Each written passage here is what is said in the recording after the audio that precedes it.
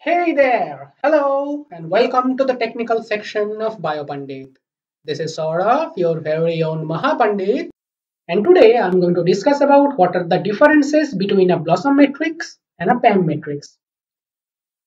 The choice of a scoring system including scores for matches, mismatches, substitutions, insertions and deletions influences the alignment of protein sequences. To score matches and mismatches in alignments of proteins, it is necessary to know how often one amino acid is substituted for another in related proteins. Percent accepted mutation or PAM lists the likelihood of change from one amino acid to another in homologous protein sequences during evolution. Therefore, PAM is focused on tracking the evolutionary origins of proteins. In contrast, the BLOSUM amino acid substitution matrix or BLOSUM are based on scoring substitutions found over a range of evolutionary periods. The most important point about BLOSUM matrices are: first, BLOSUM matrices are not based on any explicit evolutionary model.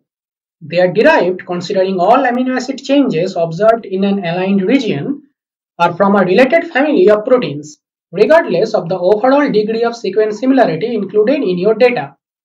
The proteins used to derive the matrix should share a common ancestry and therefore they should be functionally related. This gives a biological meaning to the substitutions you are working on. They are occurring to maintain the respective function of the protein. In order to derive the matrices, you perform gapless local alignment of the blocks of sequences.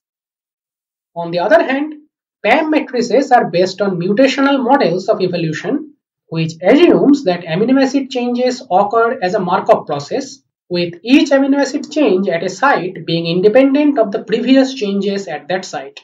The PAM matrices are based on scoring all amino acid positions in related sequences, whereas the BLOSUM matrices are based on substitutions and conserved position in blocks, which represents the most alike common regions in related sequences. The PAM model is thus designed to track the evolutionary origin of proteins, whereas BLOSUM model is designed to find their conserved domains. The choice of which matrix to use depends on the goals of the investigator. A BLOSUM 80 matrix is comparable to a PAM 1 matrix, since BLOSUM 80 would group 80% identical proteins. It would correspond to a smaller evolutionary distance between them, while a BLOSUM 45 matrix would be equivalent to PAM 250. So the BLOSUM matrices with larger numbers are compared to PAM matrices with smaller numbers.